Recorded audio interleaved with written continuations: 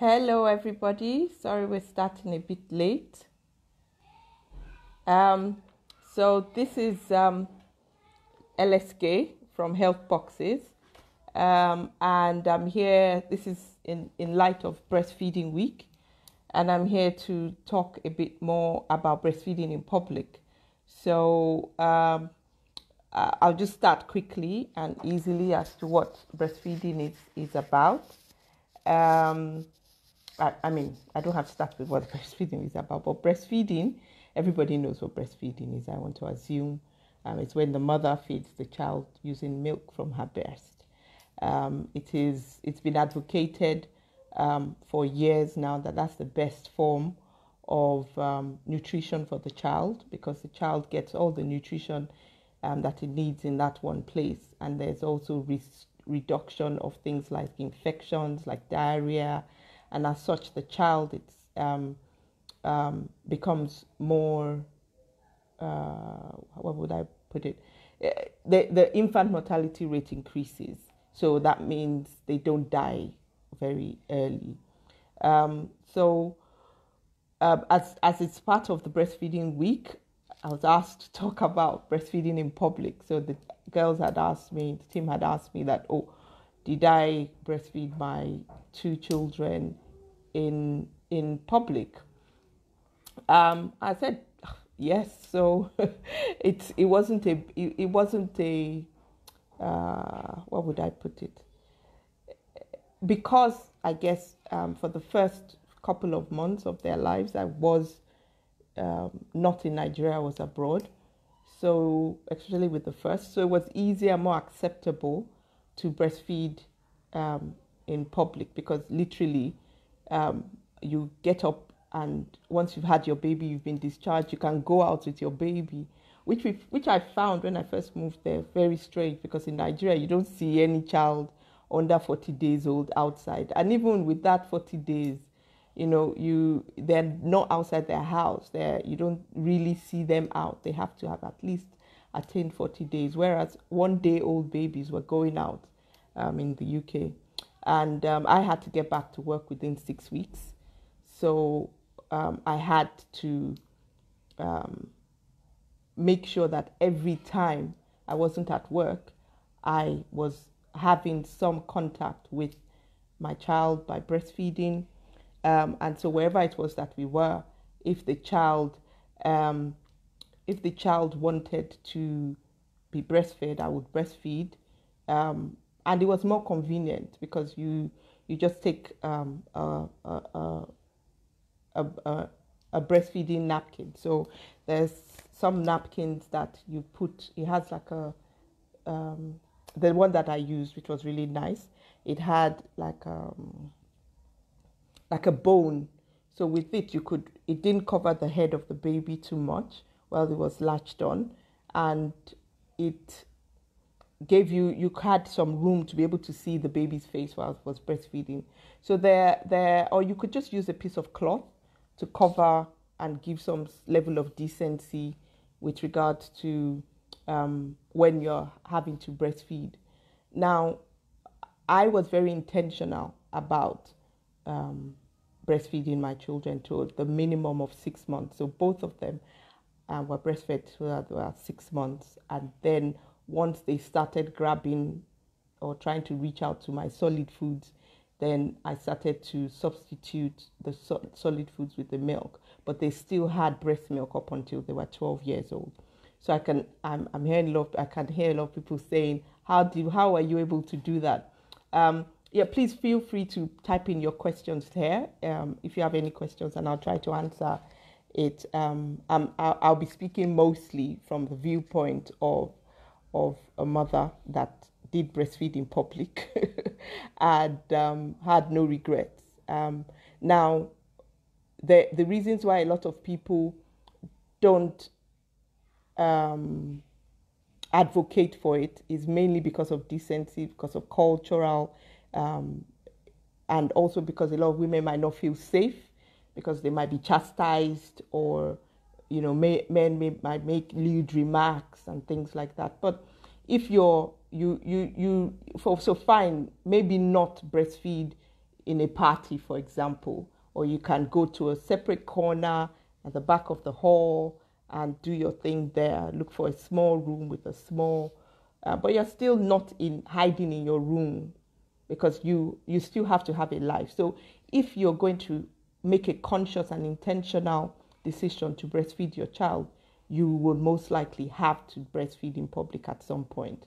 So you need to be prepared for that every time you're going out. I know the formulas are convenient, but they don't give the level of protection that the breastfeed gives the child.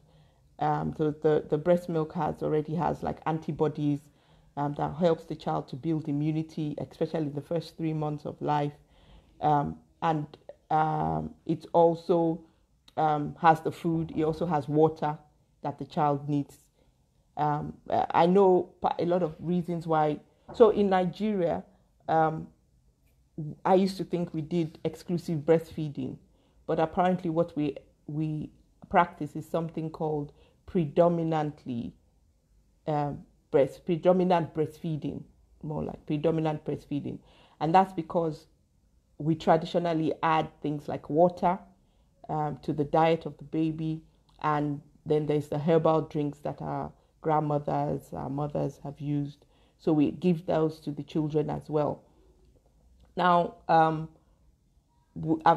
heard as a pharmacist cases of women that used to think their child needed water, and they actually gave that child too much water that the child died.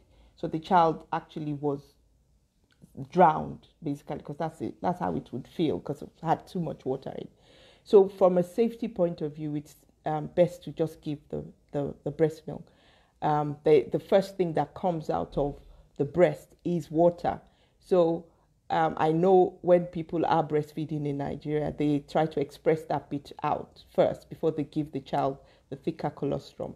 But you need to realize that that first bit is mostly water, and it's enough water for the child to use. Now, if you're going to have to be intentional, like I said, about breastfeeding, you have to make that decision right at the beginning. When you're pregnant, make you start to think about it, get your mindset shifted. Do I really want to do this? Because it's not the easiest of things. There's more convenient options there, like the formula. But like I said, it doesn't give as much protection to the baby as your breast milk would be. So you need to be prepared.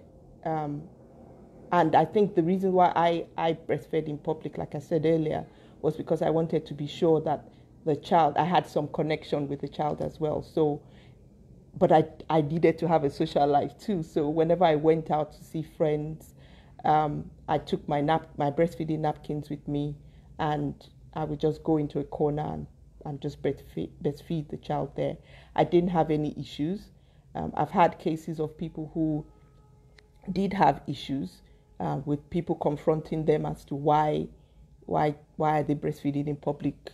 Why don't you just go into a room there and feed the child? Or why did you even come out with the child in the first place? Why didn't you just leave the child at home with the grandmother, with the nanny, and let them give them formula? Why are you stressing yourself? Why are you actually breastfeeding? Because it's going to make your boobs droop. Things like that. Those are all the different things that people consider when they want to make the decision to breastfeed. But like I said, you should be intentional about it. You should get the support of your family, especially your husband. And if you can express. So I did a survey. I went to do a quick check to see how much it would cost to actually have a breast pump.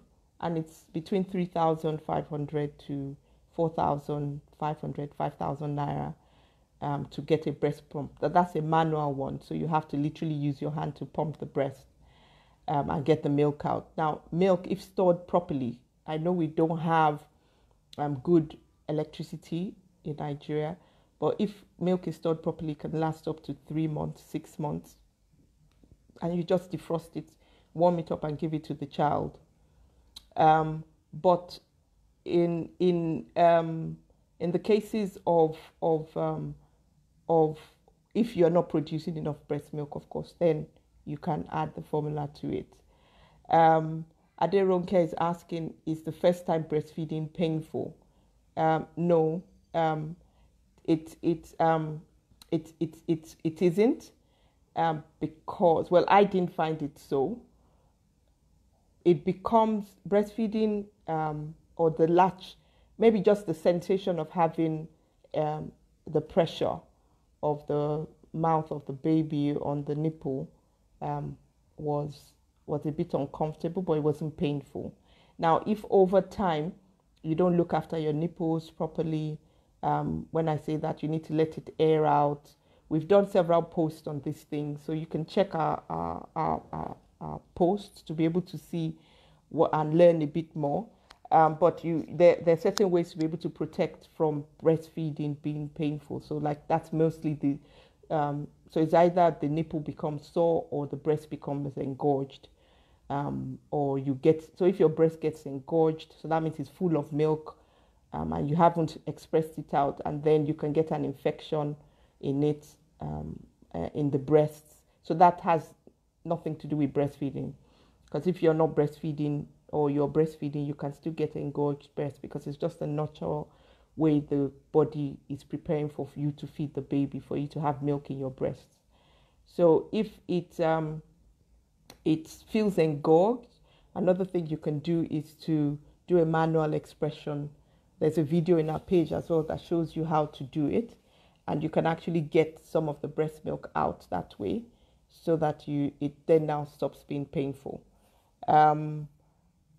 But if for example, it's your nipple that is painful when you're trying to breastfeed, there's some barrier creams that you can use to make sure that your nipple doesn't start to crack. So you can imagine, like in Hamatan, if you have water constantly, because the baby will be suckling, there will be a lot of saliva. It dries out the skin around the nipple, and then it cracks, and that's when it starts to get really painful. So you can, there are nipple shields that you can use, but most babies don't like those. Or you can use certain creams and you just apply it regularly after breastfeeding. Try to clean it off before the next meal, and it will help soothe the skin around the nipple. So essentially, but first time breastfeeding isn't painful. Another thing I wanted to touch on was how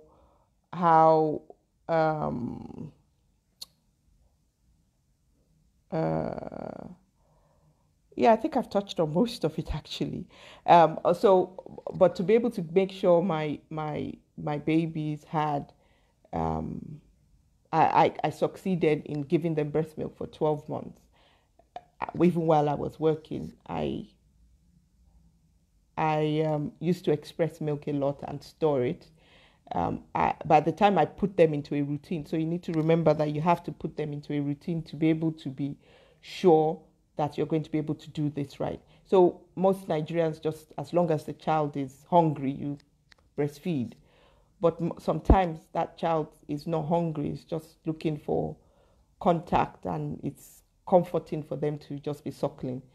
But if you put the child in a routine, you already yourself know when the child should be hungry. So even if it's going to start off every hour, every 2 hours, every 3 hours, you should put a routine and let the child know, and you too should also know your child and anticipate when the child is going to start getting hungry, so that you've already prepared. So after a while, you know exactly how many pints or spoonfuls of milk the child is going to have to use or eat in the day, and you can express those out. I had a manual, I tried the manual one, but then I ended up using mostly the electric breast pumps, and I literally carried it everywhere with me. So if the baby was not with me at the time when the baby was supposed to be feeding, then I will use my breast pump to express, and then I will put it in like a small cooler bag with like an ice pack and take it back home.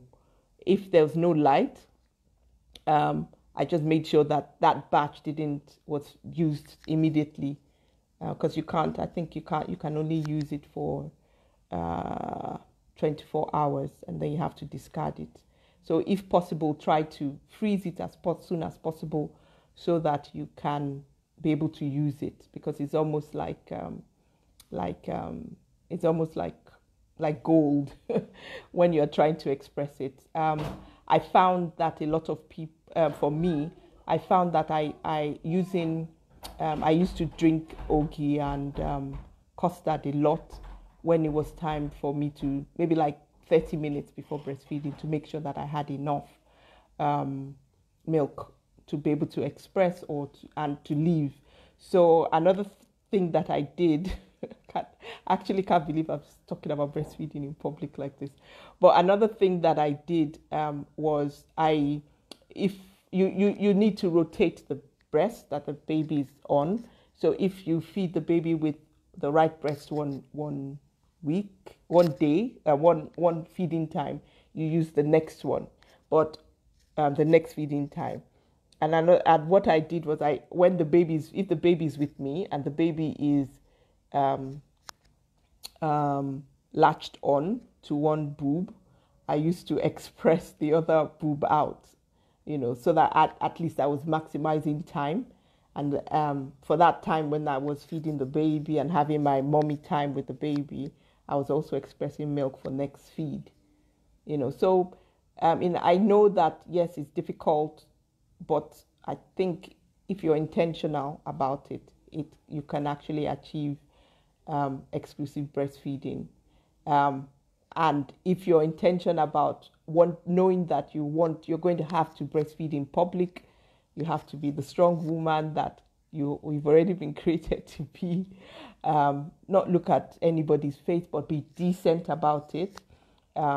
Use some decorum, move to the side, use napkins to cover yourself, and clothes. You need to be sure, if you are going out at that point in time, you need to be sure that the outfit that you are going to wear would allow you to still cover up while you're breastfeeding. So wearing clothes with buttons or zips in the front, having a nursing bra that allows you to just unclip some part of it and the baby can latch on is the best, as opposed to having clothes with zips at the back or t-shirts, because if it's t-shirt, then you have to lift your whole top up, and then that's exposing your body. Your husband, your boyfriend, your partner wouldn't like that. Your mother definitely wouldn't like that, and definitely not your grandmother. So think before. That's why I keep saying you have to be intentional about it. So you have to think in advance. Okay, I'm going out. The baby is going to be with me. What happens if I'm in the middle of Ebano, for example, and the baby wants to eat, and I haven't got formula yet and is screaming? I'm going to have to breastfeed in public. So what do? You can't just leave the baby screaming, So always have your napkin or a piece of cloth with you. Scout around for a safe enough area where you see that there are not a lot of people there.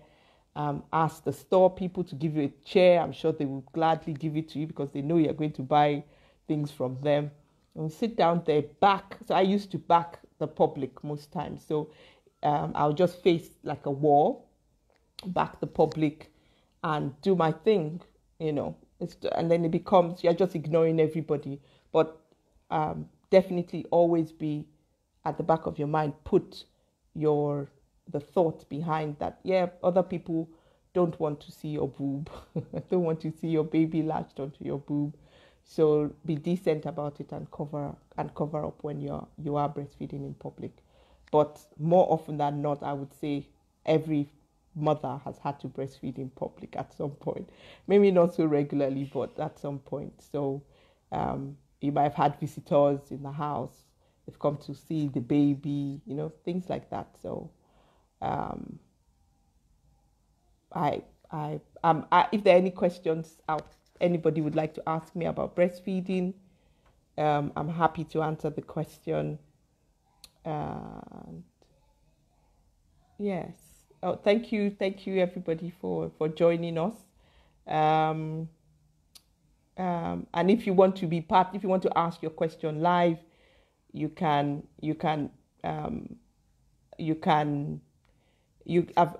done a request, so you can send your request to join, and I can add you if you would like to ask your question live, for example.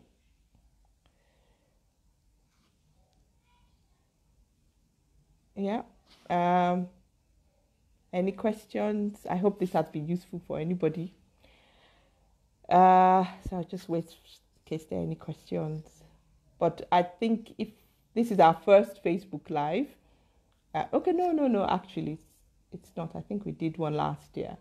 So we will be doing more. Maybe every other month we'll pick up a topic and we'll come and talk about it here.